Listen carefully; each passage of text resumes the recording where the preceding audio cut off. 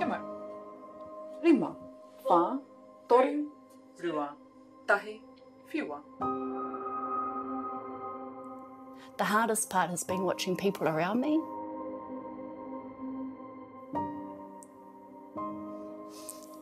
You know, because this journey isn't just me, it's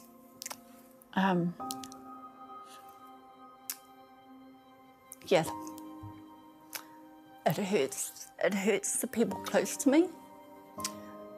So my dad, my siblings, my daughter,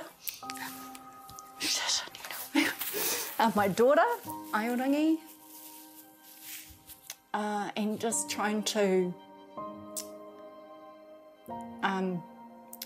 you know, let them know that I'm okay. This is Tapu Tapu a Te Marae. The party's just started here at the Māori headquarters. She's been the face of legacy Māori broadcasting for just under 2 decades. Te ao marama, Tutahi ake ki ngā tauranga o te wā. te karere, Ko tēnei mō te ao tōranga pū. te kaya, Kei ngā mauna whakateitei. native affairs. A tūhoi koe is a special blend of native plants. But now, Peata is the news. So in 2023, in December last year, I was diagnosed with breast cancer. It was a shock to me because I had been for my mammogram earlier that year and nothing showed up. It was clear. So when I found this lump in my breast, I found it myself. Just accidentally rolled over in a really strange way and felt a lump there. And went in to get it checked by my doctor. Wasn't worried. I thought it could just be a benign lump or something, and 3 weeks later found out that it was cancerous.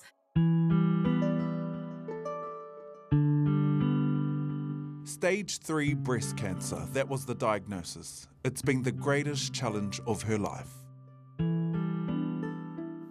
It's massively life-changing, and it was dealing with the medications that I was going to take. So having what I called poisons at first go through all my body. I later reframed that after talking with a counsellor, because I had to get my head around taking in all this medicine on my body and the impacts that it was going to have, you know. So I'm usually out on the water, I don't know, 3 to 7 times a week.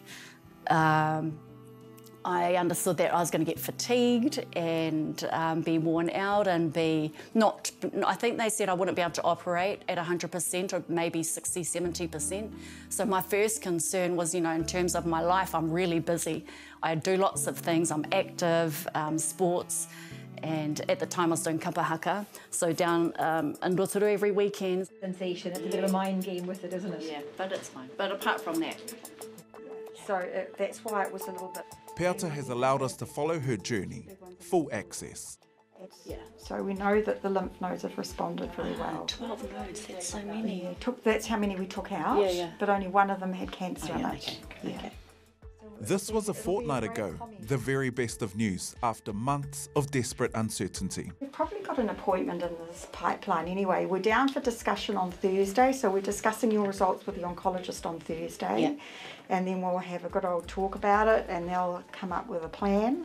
And at that point, we'll double check when your next appointment is, because they'll want to sort of figure out what we do next. What happens next? Okay. Yeah. You just had your post-op consultation. How do you think it went? It's all preventative treatment from now on, but you know, even the surgery itself was, from all accounts on the scans and everything, the cancer had gone, but they still had to go in and remove the tissue anyway to double check that, and it was, you know, but yeah, it's all preventative stuff going forward.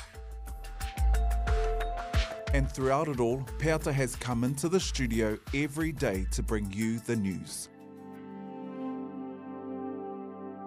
I thought that losing my hair, you know, the image thing would be the worst thing, but actually when it happened, it wasn't. Because, you know, I'm about, presentation and everything, and looking good and you know, and being all put together, but so I thought that would be the hardest part, but it wasn't. because there were other people involved on this journey on me. They're still in the game, and you see the grit and determination on the faces. This is what's given her the strength to fight. Wakaama. She's always been a fierce competitor. Let's watch here, this Peata getting their canoe around. I treated this as a wakaama race, right? So I knew I had 6 sessions of chemo to go. So I went, right, it's a 6-turn wakaama race. And at each turn, how do I prepare myself mentally, physically and everything when I'm doing a wakaama race? So diet, exercise basically, right? So I was going, yep, do that.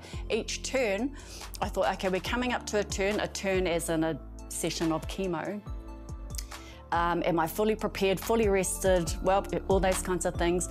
Then we'll do that, and then I'd come out of the chemo and go, okay, now this is when we go into a longer stroke for recovery as we go to the next turn.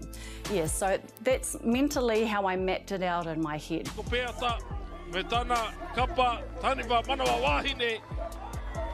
Champions! After the break, the whakapapa, the fight and the hope. More with Peata Melbourne next.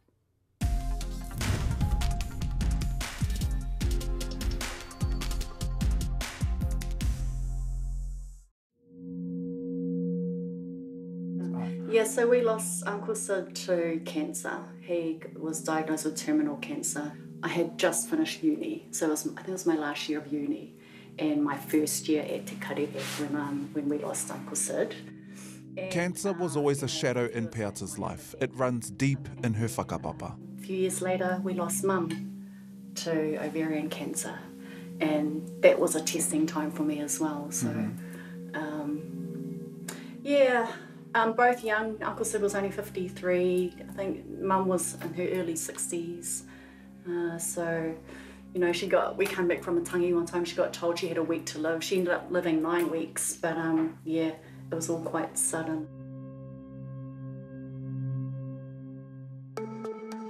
Just this month, Greens co-leader Marama Davidson announced her breast cancer diagnosis.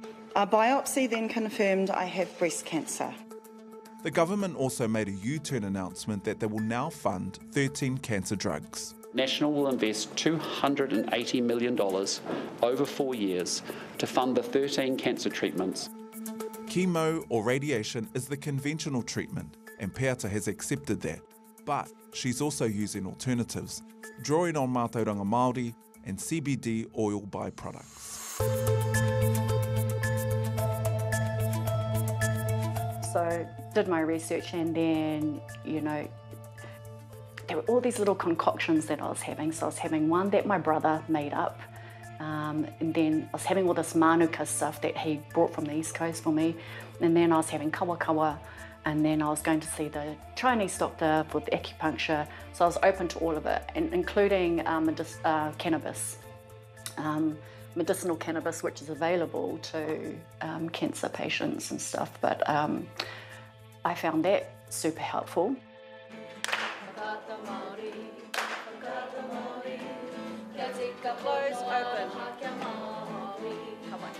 Another cost to her is her love for haka, making the hard decision to stand down at the last Te Arawa regionals. And we're going to go over Akumahi and probably Ngā Iwi or Kuarongo. We are left first. The fact that you had to stand down for Wewehi's last regionals must have been a big decision for you to make. It was big, and I made it with my tutor, you know, and even if I go back to the first day I was diagnosed, the first things that came to my mind was, I can't do kapahaka anymore, I can't do wakaame anymore. And kapahaka, you know, at this particular moment in my life is a big deal because it's my journey with my girl, you know, and taking her back to kapahaka and back to my kapahaka group. So that was hard for me to take.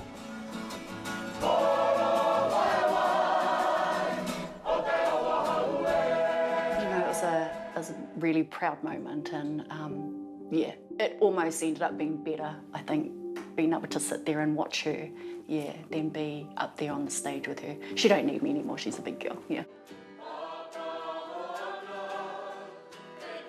She's hopeful and remains positive that once she makes a full recovery, she will put her pupu back on and take her place back in her kapa.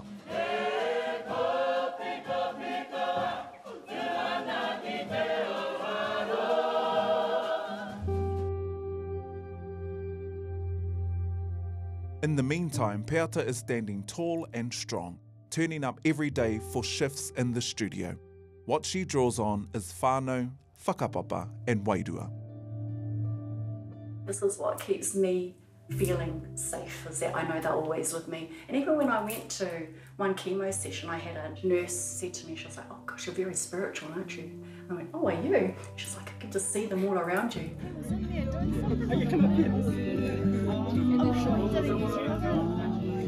And hopes are high. The prognosis so far looks positive, and Peata is taking every day at a time and giving it her all. Iti rea rea teitei kahikatea, ka taia.